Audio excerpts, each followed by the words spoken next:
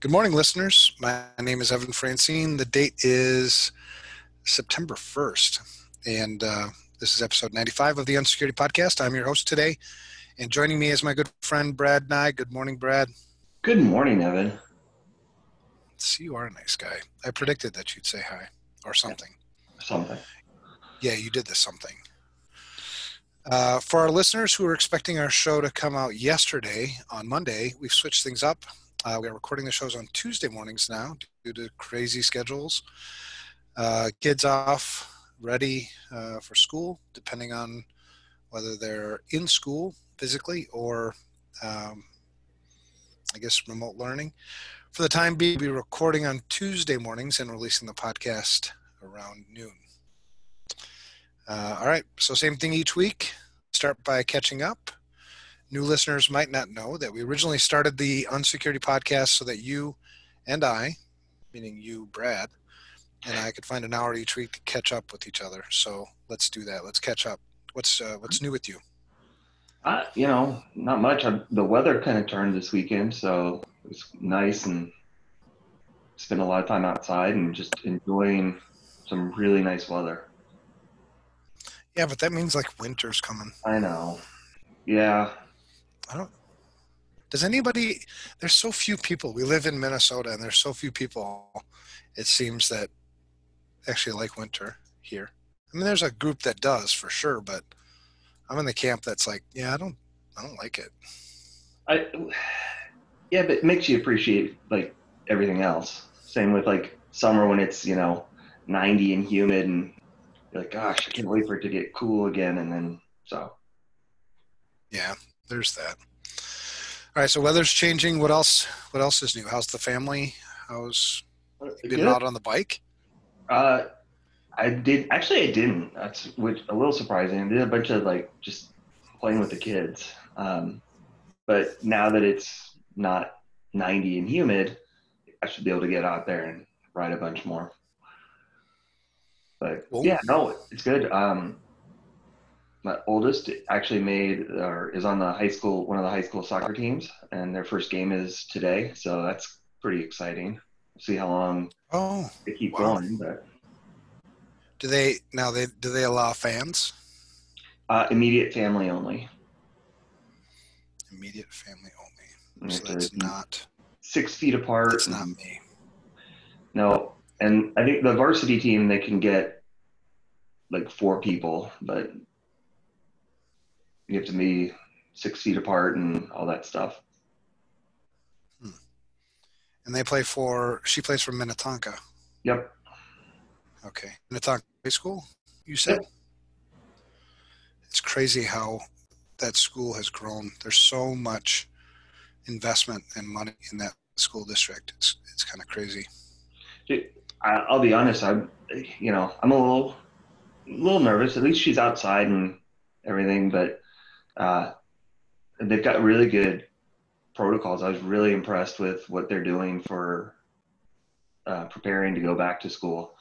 They put in like MERV 13, which is hospital grade, air filters in every classroom. They got like five cloth masks for every student. You know, class sizes are reduced to 50% of normal. They put a lot of things in place to hopefully minimize the risk. Yeah, that's cool. Yeah, I went to Minnetonka, so I'm a little, I'm a little, what do you call it? Biased? Biased. Yeah. Well, that's cool, man. Here, I'll show you a picture. I rode my motorcycle on Friday. See my face? That's what windburn looks like. I rode my motorcycle on Friday down to Kansas, Wow. Lenexa, Kansas. My son, the one on the left there, he's a police officer for Lenexa Police Department. Okay. Wow. And so it was, yeah. And then the guy on the right is his future father-in-law. So I rode down there to tell him I'm because he's, you know, I it's so volatile now, where some people believe that all police officers are bad, and that's not true. Right. There are some that are actually most are very, very good people that risk their lives every day. So it was good to drive down there, see him, uh, do a little ride with him, and then I came back on Saturday. So it was 500 miles on Friday, and then almost 500 miles on Saturday. Wow. So That's kept me a out of long day. trouble. Yeah, it's a lot of time on the bike, man. It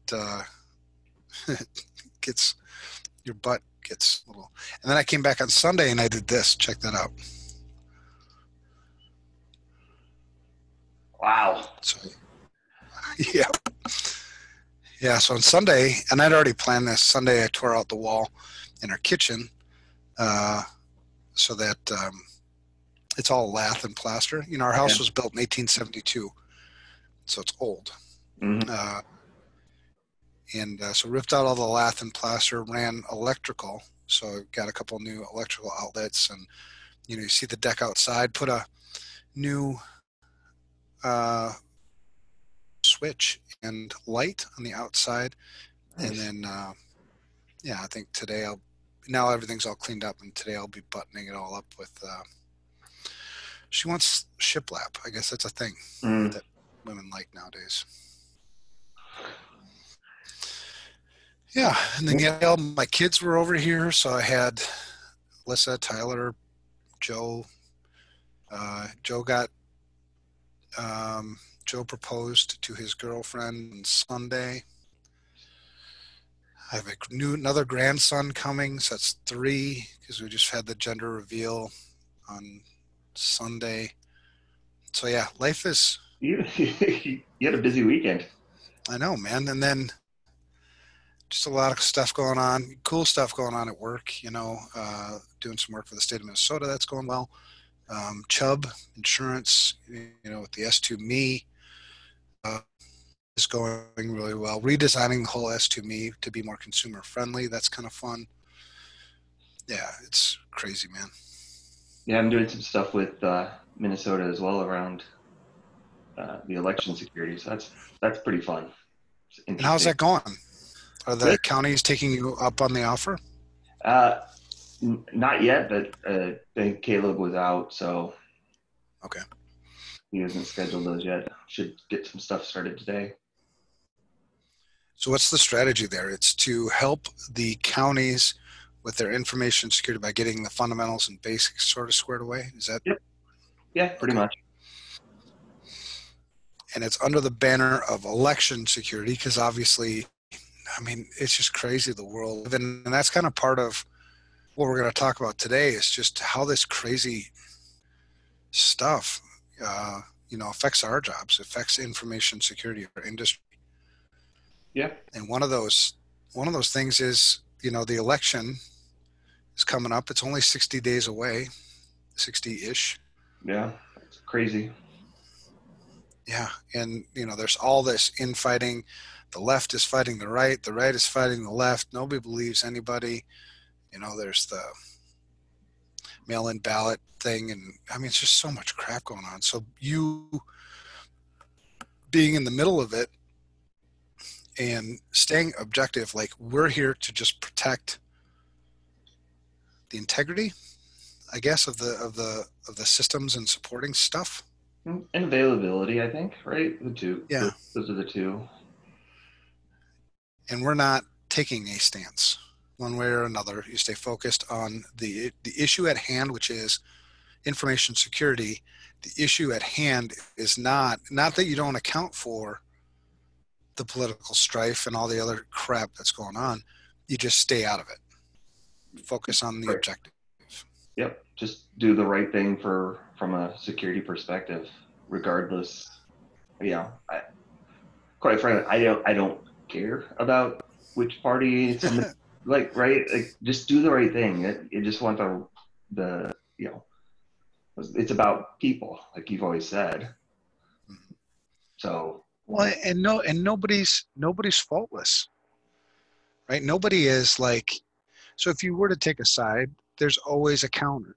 And so the fact that you can whatever side you want, which is fine, then I mean, nobody's sinless. We all got issues. Right. So, Yeah. yeah, dude, I have enough trouble just trying to keep myself out of trouble. Right. Cool. So everybody's healthy. How's your wife doing? Because she works in healthcare, right? Yeah, she's a nurse, so um, she's in a clinic, and she still has to go into the office 3 days a week. So she wears a mask all day at work. Is she now getting any kind of like? I know that there's been talk of like acne and all kinds of other skin issues and stuff like that. No, we got some really good cloth masks with like that Kona cotton, so it's like a real soft, Hmm. thin, like fine weave. Um, so she just rotates those, and yeah, she hasn't really had any issues. Kona cotton. Cotton.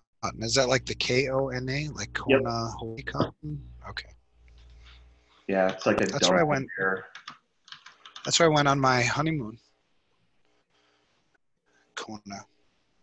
It's really cool. Yeah. If you So ever if you ever get the chance. At the time I didn't have any money. I was so broke. But my mother had miles, because she worked for IBM, so she oh accumulated yeah. all these miles for all her travels. So her wedding gift to us was essentially our honeymoon, which she didn't have to pay a dime for. So Oh, I that's nice. guess I should I guess I should thank IBM for my honeymoon and Oxy thank all of IBM's customers for my honeymoon. But Kona, my God, it's so amazing. Yeah, I'd I don't love know to. if I could live there. Yeah, if you ever get a chance, man, that's the big island, and it's the biggest of the islands. The name of the island that Kona is on is actually called Hawaii. You know, Okay. you've got Maui and all the other islands, and on the one side of that island is Kona, and there's two mountains that sort of separate Kona from the other side of the island, which is where Hilo is. Hilo, it's like tropical rainforest. They get like 120 inches of rain a year. It's beautiful. And then you go to the other side of the island, which is the Kona side, and it seems like the surface of Mars. They get like 20 inches of rain a year. That's crazy. It's yeah, just off topic, but it's amazing. Like if you think about it, you can go like snowboarding on the mountain in the morning and surfing after lunch. Yeah. And Where else do you see that? They got cowboys there. That ranches in the middle. They've got some of the world's best coffee. They've got tropical rainforests with these beautiful waterfalls, and then you've got a volcano too Right, that's spewing lava. right. It's Crazy. and it's on. You can do all of that in one day. It's one of the most amazing places on earth. I've never. I mean, I haven't been everywhere, but it's crazy cool.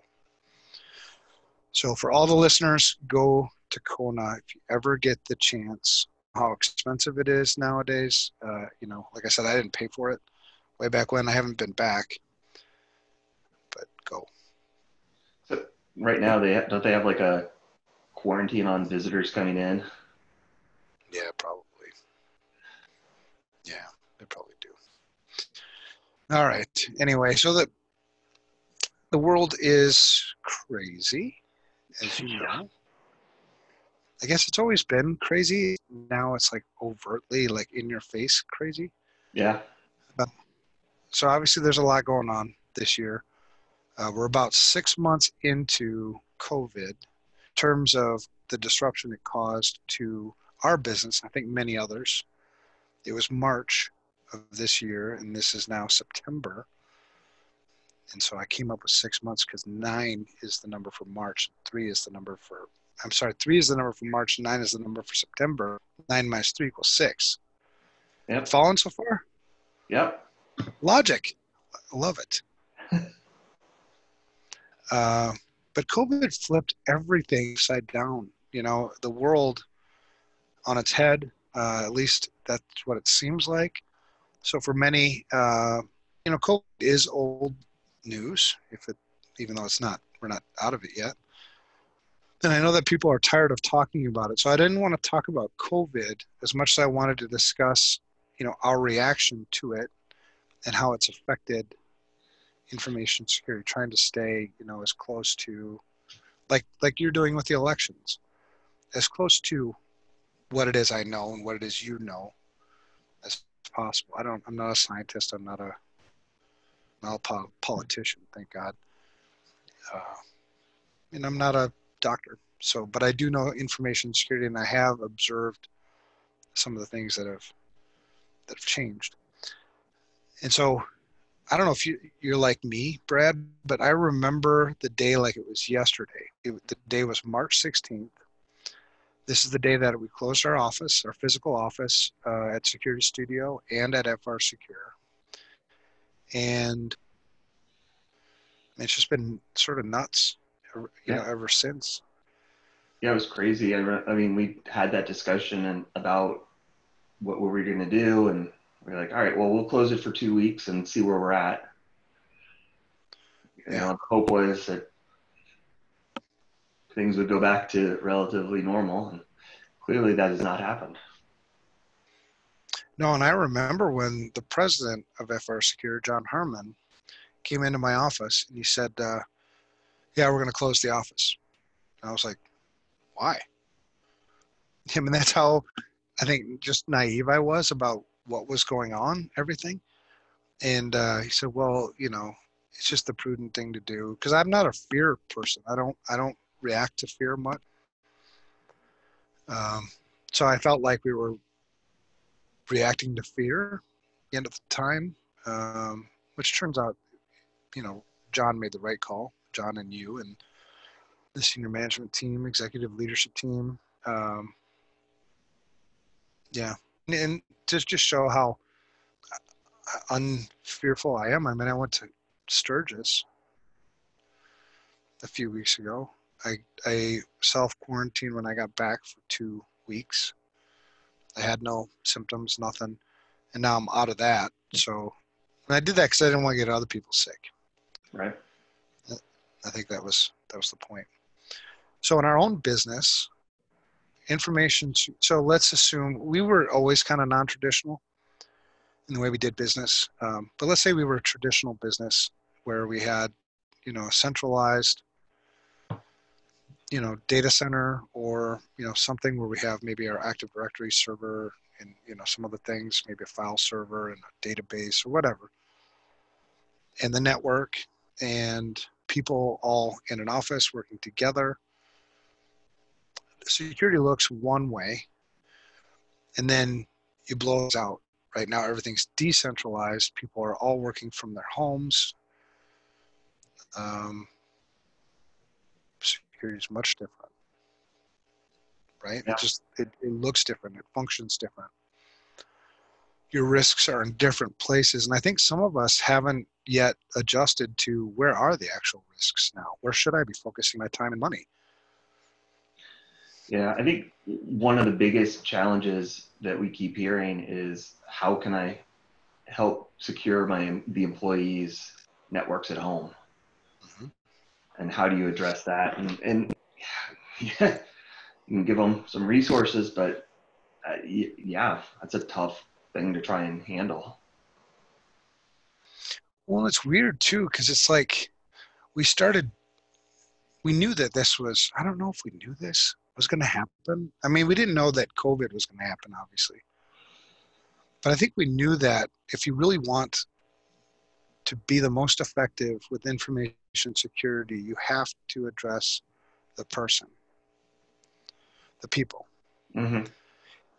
And you have to do it in a way that they want to do it, not in a way that they're told to do it, not in a way that give them checklists and stuff, in a way that they actually want to. They embrace it. They see the value in it. Yeah. And so we knew, we've said that people are creatures of habit. So the same good or bad habits they have at home are the same good or bad habits they're going to bring into the workplace.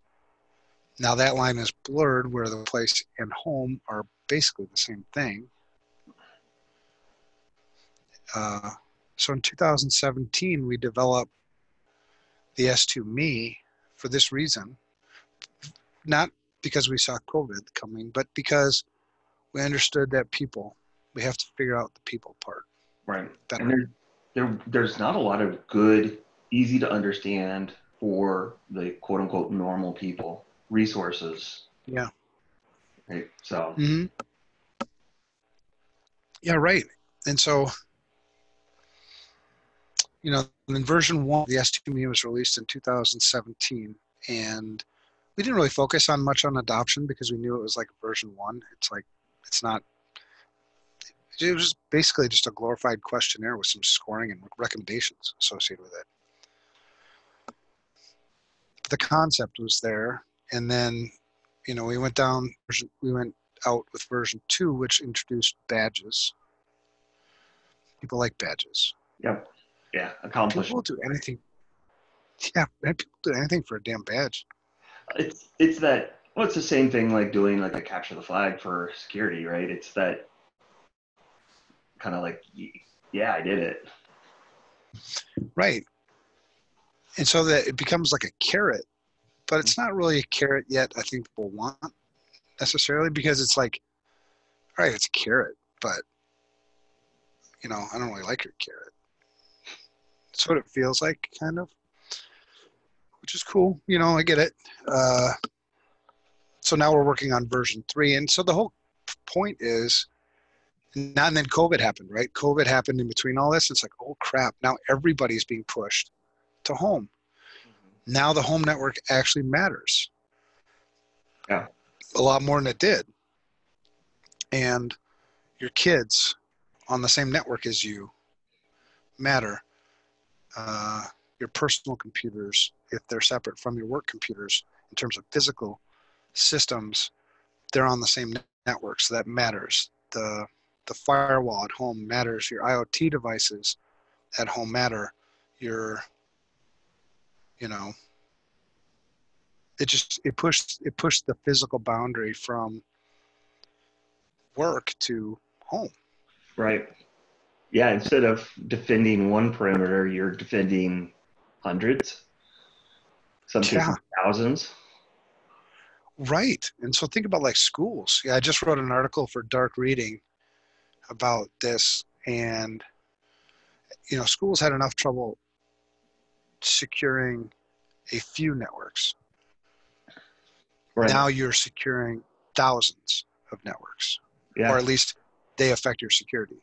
Well, and we work with a lot of schools, school districts, and I can tell you that they are just basically all focus is on remote learning, period. Like everything else, unless it's critical, is on hold. Yeah. And so if you play out where we've been, how many organizations do you think just wanted to survive? Hmm. Just get it up and running. I don't give a crap about security, because security is just going to get in the way right now. Get them all VPNs, get them all connected, get the traffic flowing, make sure the applications can handle the load. Do we have support structure in place? Who are they going to call? Just all these things that went into pushing things out. Because I don't think anybody, not anybody, but very, very, very few people were prepared for this. Right. Yeah. Well, and now we're seeing, well, if there's an incident, well, nobody's there, or if a server goes down, somebody has to drive in to handle it, right? Like you're having a delay in service, you're having a delay in response if there was something suspicious going on. Just all these things that people just didn't think about. Right. And so and so the sad thing about the way security works, when you tack on security after the fact, it's much less effective than building security into it. Hmm. So you deployed a bunch of laptops, whatever you did, meaning you, the listeners, or, companies in general, they pushed it out quickly. A lot of companies were lacking in training and awareness. So not only did you push out the network, and so the physical security is drastically different, the technical security is drastically different. And the personnel security is drastically different. Your training and awareness, which you were training people on before, I think lacked in a couple of ways. One, you were telling people how to protect the company. Hmm. You weren't telling people how to protect themselves, and then leveraging that to protect the company. Right. Yeah. It's different. Oh yeah. You want people buying in and invested in a security program, and the way you do that, like you said, is get them to understand and protect themselves, and by extension, that they'll protect the organization because they're doing the right thing. Yep. So in terms of our jobs, everything everything changed. The basic concepts are still all the same, right? Asset Yep. management. I can only protect the things I know I have. Access control, change control, configuration management. All those things still apply because I can only secure the things I can control. The challenge is now you had I almost said a bad word.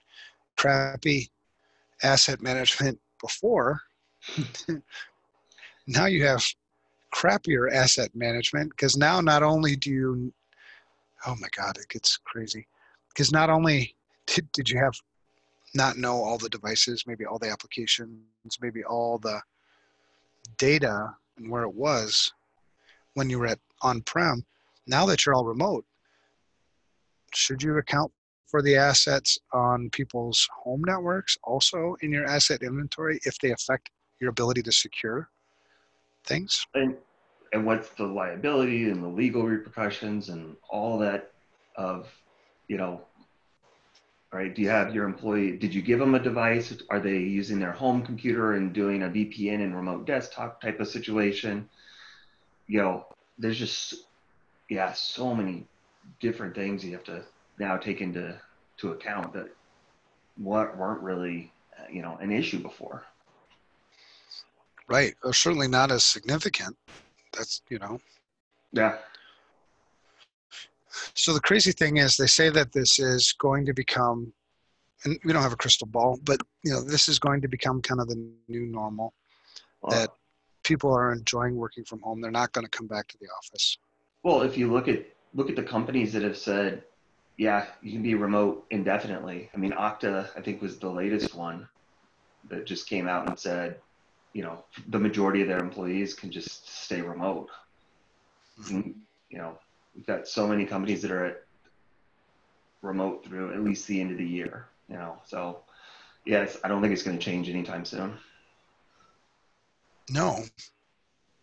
And so the dust hasn't settled yet on information security in this new way of doing business.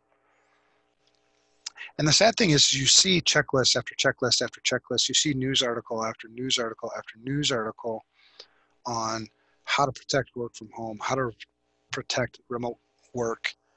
And there's all kinds of, good tidbits of advice out there, but what's lacking is how do I actually apply it in the most effective way possible?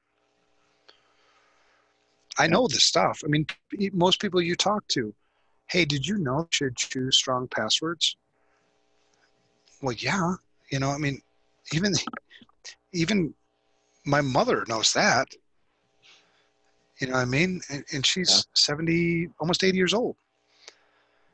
So it's not that you don't know a lot of these things. It's the fact that you don't know which thing to do next, and you don't fully appreciate what's in it for you, I think. Yeah, I can see that.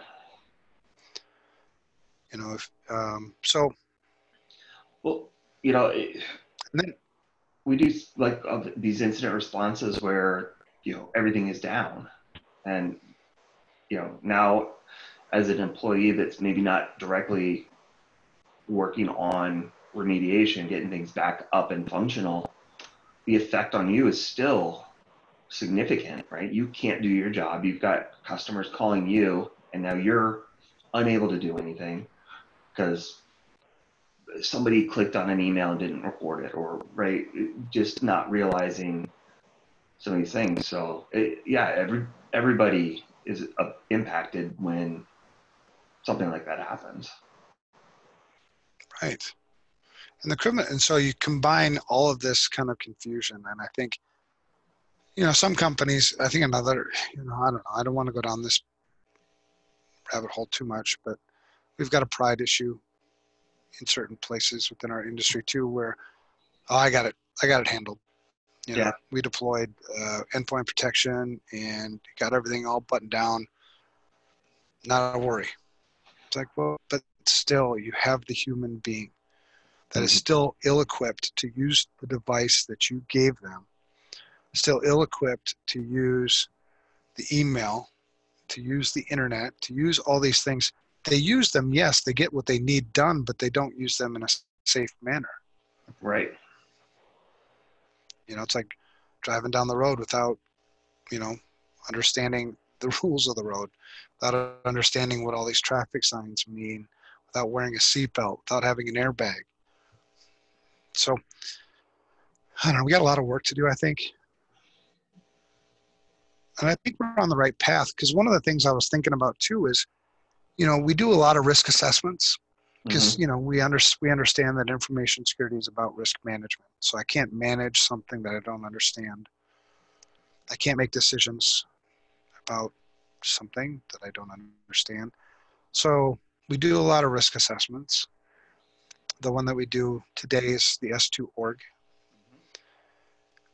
But how much less valid is a traditional methodology like the S2 org in a new world, in the new place we're at? The biggest part, I think, is around the physical. We do talk about, do you have guidelines and things for remote workers and all that. I think the vast majority of it is still very valid. But yeah, what happens with now that there isn't an office, right? If you're completely a cloud-based organization, there's what is there? Now, I think that to some extent there is stuff, but that's probably the biggest thing. Because like I said, we talk about everything else is still valid. It takes a new. What's that? I just coughed right into the microphone. I thought I muted myself, but I didn't. It was muted. I didn't hear it. You're good. Good. But the internal technical controls take on a new aspect. Looking at those a little bit differently, but I think the majority of it is still incredibly relevant. Yeah, I think the content is. I think there's a couple of things that are concerning me and actually we're working on redesign. Not redesign, just refinement. You're always working on refinement, right? The world changes. If you have a methodology that isn't flexible, that can't change with the world, it becomes obsolete quickly. Right. Because I think one of the things with a lot of the content is still relevant. However, the way scores are calculated, the way weights are assigned, has changed drastically. Yep. And so we're working on trying to figure out, in the algorithm, what parts need to be emphasized more and less. And even then, even though we're pretty flexible in our methodology, we can't deploy till we've communicated to all the users who use it, because they're going to see scores go from, one way or the other. They're not stay the same. You're going to have I'd guess maybe a 5 to 10% variability in score, plus or minus. Yeah. And we learned our lesson from when we recalculated, internal vulnerability scanning, that we're not just going to deploy it and be like, oh crap, you don't know why your score just dropped 30 points. Yeah, I think we communicated there was going to be a change, but not what the impact of that change would be. Yeah. So lesson learned on that. Yeah, for sure. So we're trying to prepare that. But then I think a second piece that I really see us work more on is we have the S2Me. So we have the ability to measure, and you can argue the effectiveness of the measurement. It's better than nothing, and it's better than, I think, anything else I've seen, and it'll just keep getting better. But we have the ability to collect information from home users in a way that it's not biased. If I tell you that this assessment is for you, to protect you, protect your family, your company does not see results, your individual results. They don't, um, so if you give false information in that assessment, you're only you're hurting yourself, really. Right. Yeah, and it doesn't even show like those aggregated results until there's a large enough sample size that you couldn't identify or single anyone Right. out. Exactly. So if we can leverage the S2 me into the S2 team, and which we already have, we already figured that one out. Now the next part is how should the S2 team results affect your overall risk assessment with the S2 org? So there's a marrying that has to take place. Yeah. Because then your risk assessment is truly more reflective of the real world. Yeah, and honestly, if you think about it, it probably should be a fairly hefty weighting, right? Because this is what your employees are actually doing, not what you say you're going to do, not what your policies say you're doing. It's what's actually happening. Right. Well, I think there's always three things in my mind that have to be in place for a metric or a score to be valid. And nobody's really argued with it. So I think it's valid in the real world too, is one, it has to be objective. So whatever you're going to use to score something, it has to be objective. It has to be yes, no, on or off, one or zero. Right. It also has to be applied consistently. So whatever metric you're using, it's the same wherever you put it. And then the third thing is it has to be relevant to whatever it is you're measuring. So if we're measuring risk, what are the characteristics of risk at home that I can make an objective, either you're doing this or you're not doing this, and then create. So I think the weighting will depend on. Gosh, you couldn't even use. I don't think you could use that aggregate score either. You'd have to do it by section because Yeah. there's different weights for what the risk to the organization for using one machine for everything is different than do they have a personal incident response plan. Right. Well, and I think so the weighting, so the section weighting can be integrated and weaved into sections of the S2 org, I think. Yeah.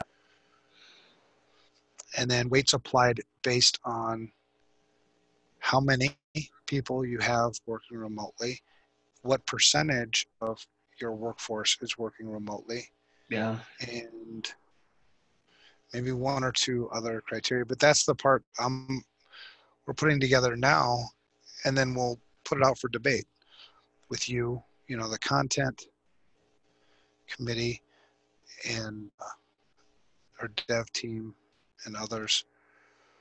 Because that's the part that I'm trying to figure out next, because what I want people to do is don't ignore the shift. Don't ignore the shift in risk. The risk has shifted. Right. Pre-COVID, if you're using pre-COVID risk assessment and making your risk decisions based on those risk assessments, there's a certain level of invalidity to it. It's not as valid as it was. No, I'm not saying it's completely invalid. It's just not as valid as it was. Right. Right. Well, that's why, we constantly say, don't just do an assessment and that's it. The risks and the threat landscape and everything, it's constantly changing. Right.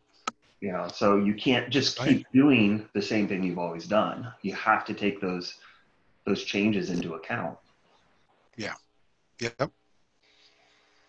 So ideally, future, and I think we can get this thing deployed hopefully before fourth quarter, because I think it would be a lot of people do assessments in fourth and then use the information from those as risk assessments to plan for 2021 budget. And it'd be nice to get this deployed earlier so that you can account for, should I help my home users maybe with, antivirus, even though I've secured the endpoint for my system. 80% of my users, just hypothetically, and it's probably not true, 80% of my users don't have antivirus or up-to-date antivirus on their home systems, which are on the same network as the system I deployed for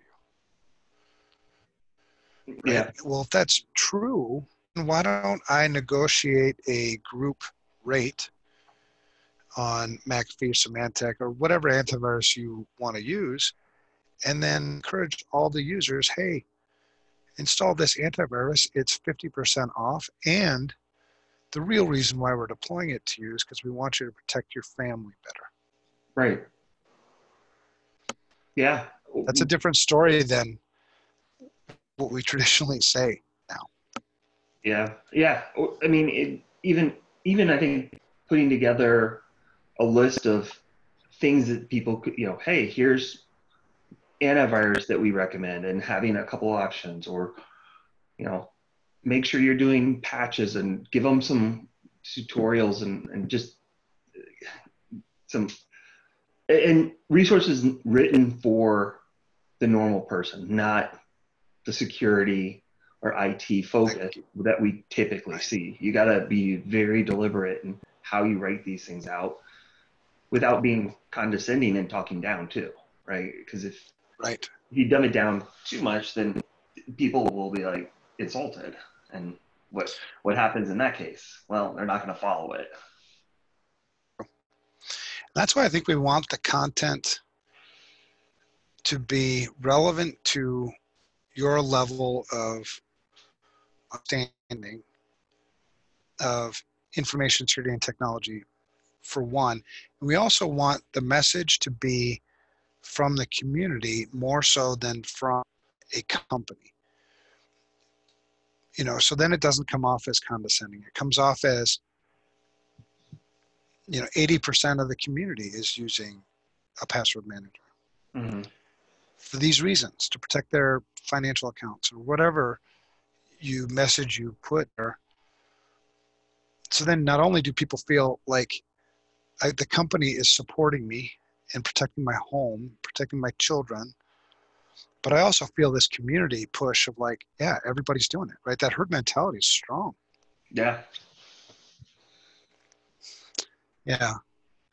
So it's interesting. Because we've been getting a lot of feedback from users of the S2Me, and a lot of the things are in line with what you're saying too. It's, I think there are 4 different dialects, maybe, of normal people speak in terms of technology. And so we've called them technology dependent, technology enabled, dependent, tech enabled, tech aware, and tech challenged. I can see that. Yeah. And the tech dependent are primarily people under the age of 35. And, there's a couple other criteria that go into that. And the reason why 35 became like a really interesting age was because 13 years ago, the iPhone became, the first iPhone was released. So these people were 22 years old. Yeah. The 35-year-olds today. And so 35 and younger. That's not just 35-year-olds. And then it was 2003. It was 17 years ago. G was released. Which led to what's that?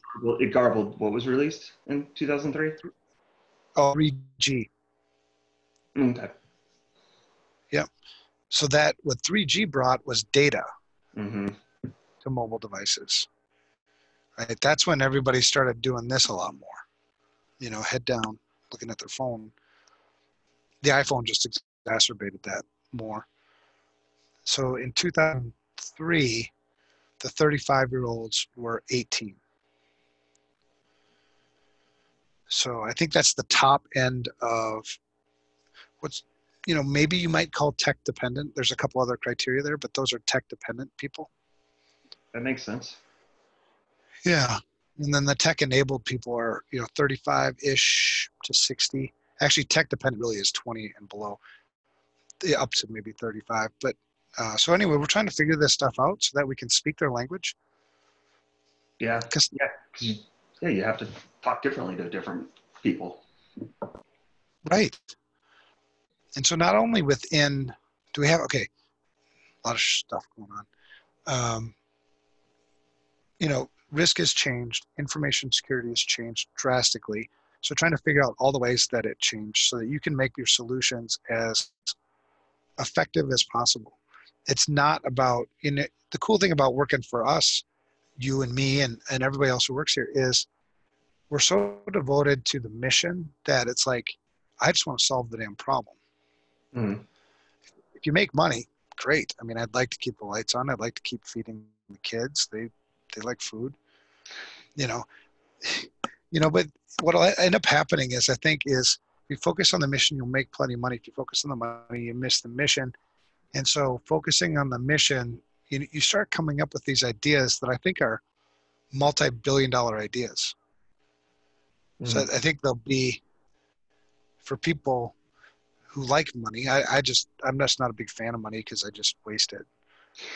You know, I'm just not a good person with money, so you just don't want to give me any more. The so I think a lot of these things are coming together well. It's going to be really neat to see by the end of the year how we've integrated our existing assessment methodology that we've been using for, I don't know, there's probably 4,000 companies now, or S2 scores that have been generated using the S2 org methodology to now marry that with an S2 team and an S2 me component so that you can truly measure like what is the real risk here.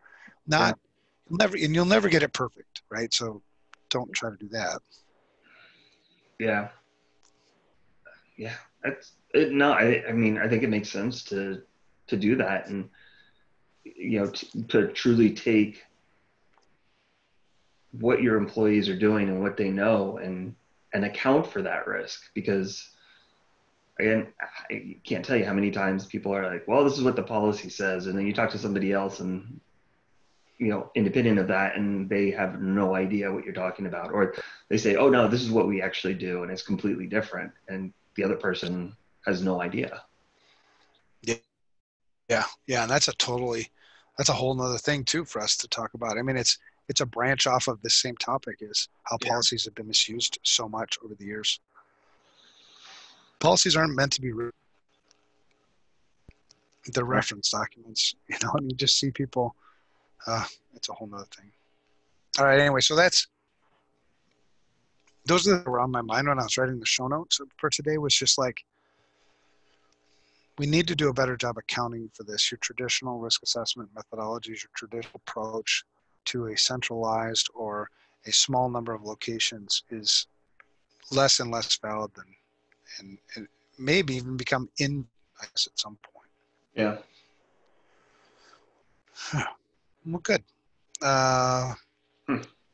do you have anything else to add about just kind of the new thing with, because you do a lot of the incident response stuff, or at least you're very involved in that. And I know you're working on a new methodology right now Yeah. on incident response assessment, which will also be married up at some point when it's mature and ready. I think the biggest one of the biggest risks that we're seeing out of this is, unsurprisingly, the attackers are using a, and I use this word carefully, disaster, right? So anytime you have some big event that happens, you'll see, the fundraising scams or the, whatever. You're seeing a lot of that, and a lot more phishing. Yeah, and hopefully as you develop this methodology, you'll be accounting for, and I'm sure you will. I mean, I'm excited to see it when you guys, have a version to share, but it'll be incorporating, how we incorporate where the incidents are actually happening too, because Yep. if they're happening at home a lot more, you mentioned earlier about the personal incident response plan. There's a couple of reasons why I think that's very valid for a company. One is shows that if I have a personal incident response plan, that I understand enough about security to be prepared for the bad thing. So there's a certain awareness that comes with it. And I think the second thing is if my employees are being attacked and they don't have a method, to respond to it themselves personally, well, they're not going to be very productive at work, for Mhm. one, because they're undoing all the damage that's done to them, by Right. an attacker or whatever. Uh, and number two, I think there'll be some fear with people. I mean, I think people who don't plan are more fearful because they don't really understand. I Well, think fear a lot of times comes from lack of understanding. yeah, yeah, they're unprepared, and yeah, it's not a good combination. No. So I think there's maybe a tie-in too, but even a tie-in or a pass-through, an S2 me to an S2 team to an S2 org to your incident response deeper dive assessment that you're building now. Yeah, It's cool. It's cool working with smart people, man. it's fun. It really is. All right. All right. Another thing I had, just, the world, going back to where we started, the world has changed much. May 25th and May 26th are also days I remember well from this year. May 25th was Memorial Day. It started off like in Memorial Day. I come from a military family, so Memorial Day has a deeper meaning, I think, for military families because it's a holiday to celebrate the people who gave their lives in the service of their country, Right. which I think is a super noble thing, right? When somebody else gives their life for you and your freedom, that's a really big deal. But May 25th was also the day that George Floyd, the whole George Floyd, and must try to stay away as much as possible from controversial around it. The fact is, May 25th was the day that George Floyd, the events of George Floyd happened. And it wasn't until the 26th that I heard about it because I was kind of disconnected from the news and came back and got reconnected. And I was like, what? And yeah, crazy. All of it's crazy. I mean, the events that happened were crazy. The events around it are crazy. The events afterwards are crazy. The reactions are crazy. It's just like Yeah. crazy. And I haven't fully, there's so much emotion in it too that I haven't fully appreciated or even appreciated much actually about how this affects information security. But I know there's an effect there. Do you feel it? Yeah, I think it goes to both again the more social engineering attacks Sure. around it, um, but also it affects the physical security of organizations. Like we've seen, unfortunately, seen damage. So how are you accounting for your location? Are you in, you know, we saw what happened in downtown Minneapolis and the Yeah. destruction there, right? So how are you taking those things into consideration? Yeah. Yeah. And then there's one of the things I've never seen as much as I see now after May 25th is just the bullying. Just you can't say what's on your mind sometimes because people will twit. use it against you, attack you for it. If I disagree with you, we throw out. There's two things that people do uh, almost immediately whenever they can't defend their position well. Okay. Meaning, I'm taking this position. I view you come with a counter position, or you come with questions about my position. You may just be curious about my position, right? You may not even be attacking me at all. Right. But if I perceive it as an attack, or I can't defend my position well, and if you can't defend your position well, you do one of two things mostly. You either change the subject, or I attack your character. Mm-hmm. So if I've got a position and I don't understand my position well enough to defend it, maybe it's all emotion, maybe it's right brain stuff, and then you ask me about my position, or let's say you challenge my position. What we see a lot going on right now is I'm going to attack you. Yeah. Yeah. You know, you bigot, you racist, you whatever, which are all detracting from the point. The point is explain your position so that either I can support it or I can fight it Right. or I can ignore it. But We don't see enough. so the one, no, we don't. Yeah. And I don't know what the information security impacts of this are, as you start to try to figure it out and play it out. I know that there are impacts because it impacts society, and society is made up of people. And I know that information security isn't about information or security as much as it is about people. So if it's affecting people, it's affecting security. We got to get our hands around it, figure it out a little bit.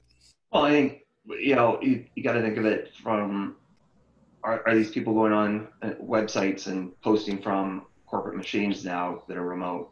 Are they making posts on Facebook or wherever that are, inflammatory or whatever it may be? And they say, I work for, XYZ Corp. And now you've got that on your hands that you're having to deal with. Yeah. Yeah. And I'd love to see, truly, man, I would love to see love prevail. It doesn't have to be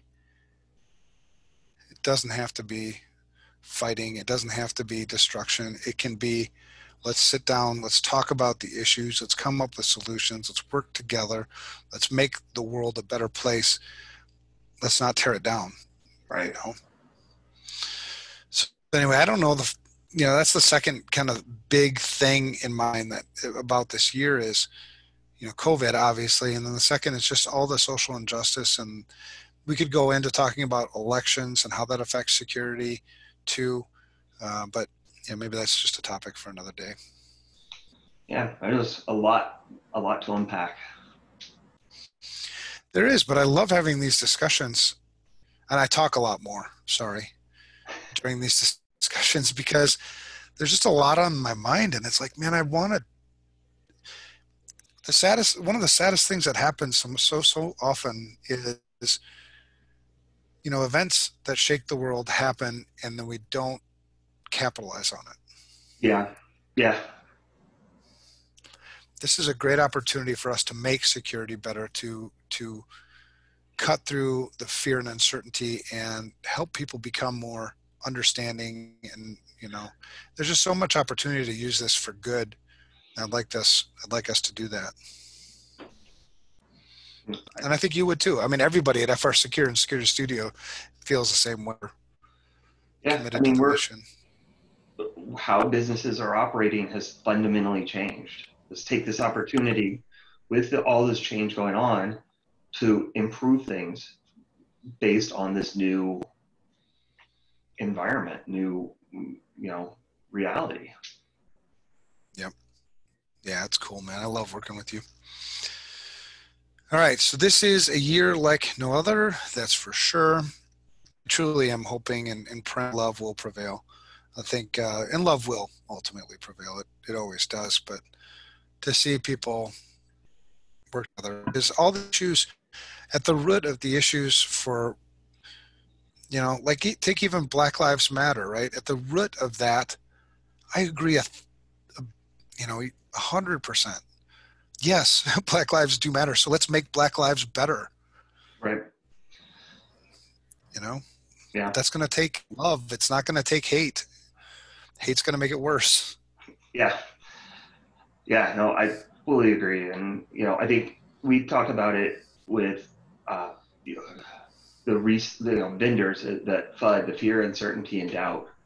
And that's what we see. It's people that have fear, uncertainty, and doubt. And FUD Yep. never, it's never a good thing.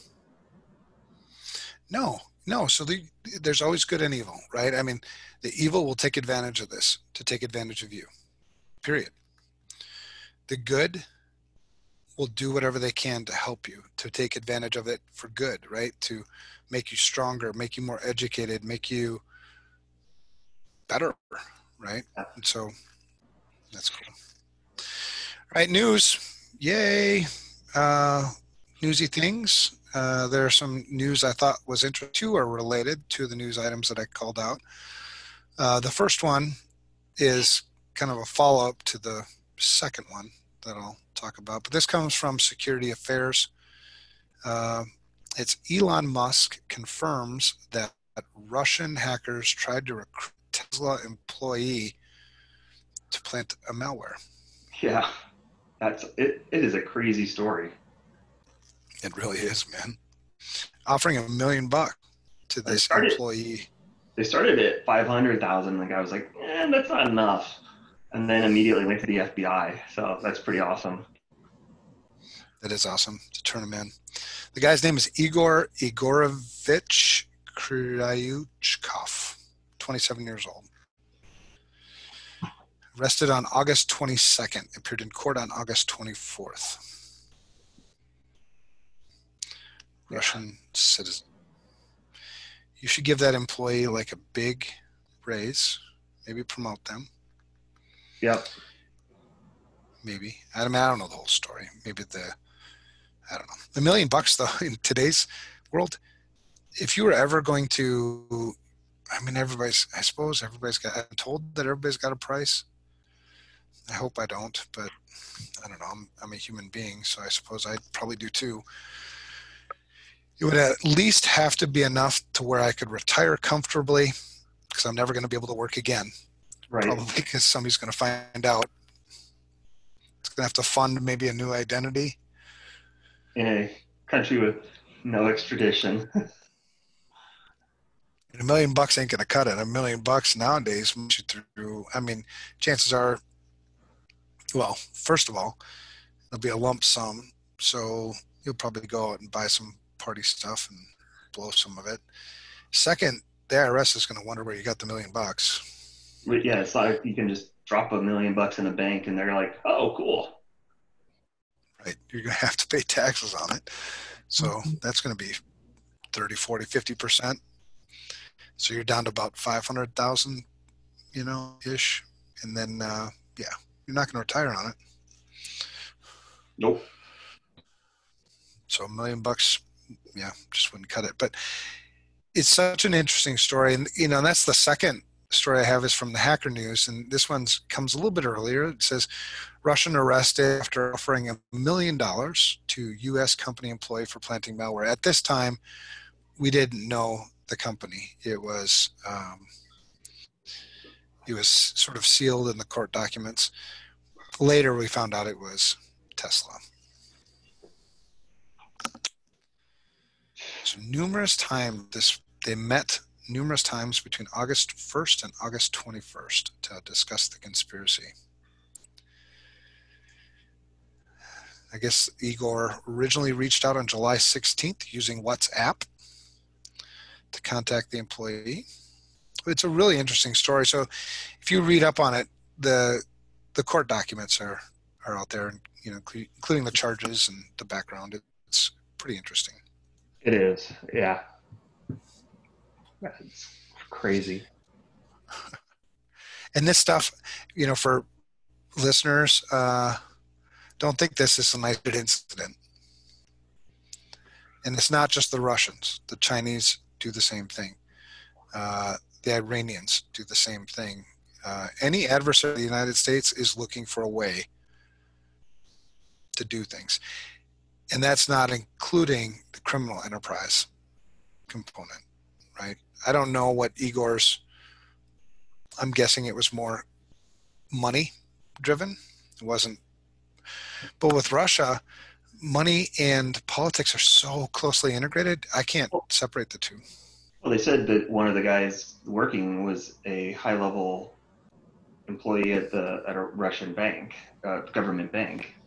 I mean, what was Right. interesting on that the Hacker News one is that Igor had said he listed out previous companies the gang had targeted and revealed each of these targeted companies had a person working at those who installed malware. So it clearly works, It and does. that would be interesting to see if that comes out, to see if it's some of these really big name companies that have been hit. And Right. if I'm that employee, I would be sweating pretty heavily Yeah. because Well, these guys are going to rat you out in no time. They don't oh, care. yeah. There's no loyalty amongst thieves. No. Well, and there's always a trace, Hmm. right? You follow the money. Even in cryptocurrency, you know, you're going to spend that money somewhere, right? And somebody's going to ask questions, and it's, yeah, crime doesn't pay. Isn't that what they originally said when I was a kid? Yeah. Crime does not pay. Well, it's why you never hear about the thieves that got away with it, right? It's because they always get caught. That's how we know. Right. It may be 20 years, it may be 30 years, but at some point it's going to happen. We'll catch up. Yeah, because that's the thing too is people talk. You know, you say one thing, and yeah, I mean, You whatever. You think can't hide the truth, you tell one person you think you can trust, and then have a falling out. That's all it takes. right? Yeah, the best way to keep a secret is to never know the secret. Yep. All right, another one story from IT Pro Portal, which is a site I've never really been to before. But what caught my eye was ex Cisco staffer charged with deliberately deleting 400 plus VMs. Faces up to 5 years behind Ugh. bars. And I'm going to assume, excuse me, Cisco's going to go after him for damages as well, right? 5 years in Yeah, jail, fine of 250,000. Cisco's claiming 1.4 million and a million to in refund, so another 2.5 million. I know, man. And the person's name is Sudish Kasaba Ramesh. Left the company in April 2018. Accessed the firm's AWS environment months later. So there's a problem. Yep. Cisco, you should probably have disabled these accounts, maybe with a Or sign on somewhere. I don't know how you'd have, whatever. That account was enabled. change those shared, passwords, or those, service account passwords when ever anybody with access leaves. It's the basics, right? In this case, lack of basics here did end up costing Cisco, according to their calculation, $2.4 million. In terms of them recovering that money, No. it's just not going to happen. They may Well, have filed insurance that might have been covered oh, there. Who sure. knows? But I mean, yeah, they're not going to. Who would hire him, Not me. right? Maybe the Russians. But he deleted a total of 456 virtual machines, which Cisco used to run WebEx, the WebEx application. My gosh. So anyway, he's released on bond. I don't know. His bail was only set at $50,000. That's not enough to keep you from running from 5 years in jail and a fine of $250,000 and zero job effects afterwards. Yeah, yeah, it'll be interesting to see what happens. Yeah. And the last one, one that I haven't cited here before, I don't think, is from the InfoSec Handler's Diary, which is from SANS, one of my favorite places to kind of keep up to date with some cool things that are going on. This one actually comes from there, and the title is CenturyLink Outage Caused Internet-Wide Problems. And I actually remember something, because I'm a CenturyLink user at home. Well, and CenturyLink is, I mean, it propagates everywhere, so you're going to have issues. If somebody like CenturyLink is having BGP issues, you're going to feel it in other places as well. But anyway, it's an interesting story. And this one, either a hardware failure or a employee mistake. You didn't test. you didn't test your config first. Something like that. But it was a BGP routing issue. And if you know how BGP works, it routes between autonomous systems. So autonomous systems are, big globs of essentially routers that, control internet traffic. And their autonomous system was basically knocked offline for a while. Yeah. Wow. And the reason why I picked that one is because, the Elon Musk thing, the Russian Elon Musk thing, that was a personnel issue. At least that's who was targeted. And like you said, there are other companies that allegedly had fallen for this. So we don't know the whole fallout of all that stuff. The second one, the ex-Cisco staffer, that's also an employee, an insider issue.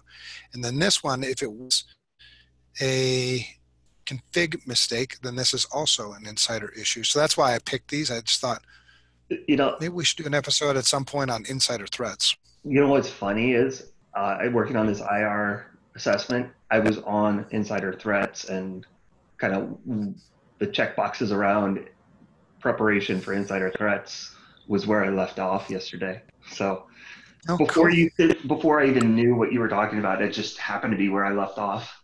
It's kind of funny. See? It's a sign. Yeah, man. Maybe next week we talk insider threats.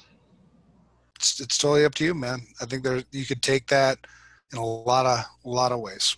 Yeah. Could be a good topic. All right. Well, that's about it. For episode 95 is almost in the can. We do our last thing, which is shout outs. Brad, do you have any shout outs to give? Yeah, I'm gonna give a shout out to Renee. She sent a really nice email over the weekend and is just super supportive, and it's always nice to know that, well, and John and Vinay as well, but I just happened to think of Renee because she sent that email. But it's always so great to know that the leadership has your back and is there for you and is not just giving you lip service. Right. Yeah, Renee. Renee is awesome. It's the entire ELT. It just happened to be Renee that sent that email that made me think of that. That's cool. Yeah, I'm going to give a shout out to Ryan Cloutier. And I don't know if I've done that already once on our show, but he just continues to impress me. He gets things done. I don't have to worry about things, which is so cool to have a right-hand, left-hand man. I mean, you're kind of that guy in methodology stuff and things that you're doing over at FR Secure. He's that guy in Secure Studio, and then you hear things. You hear things like I was in a conversation with somebody else, and they had said something that Ryan. Oh, it was my own. Crap, who was it? My son, who just had a birthday, and Ryan had reached out to him and wished him a happy birthday, and somebody else too. But it's just you hear things about people third hand that just confirms your original thought of, yeah, that really is a good dude. Yeah. So, because sometimes people will just tell you things, to tell you things. Right. But when you hear it third or fourth hand, it's like, no, you're not telling me. You're not just telling me things. You genuinely are this kind of person. Yep. So that's cool. All right. We're very grateful for our listeners, and we love hearing from you. So send us messages by email at unsecurity@protonmail.com, or check us out on Twitter. It's @unsecurityp. all one word. If you want to socialize with me or Brad directly, we dare you. We're not social. Well, we're kind of social. I don't know, whatever. I'm at Evan Francine and Brad's at Brad Nye. We work for people. And if you want to follow those people, Security Studio is at Studio Security and FR Secure is at FR Secure. That's it. We'll talk to you next week.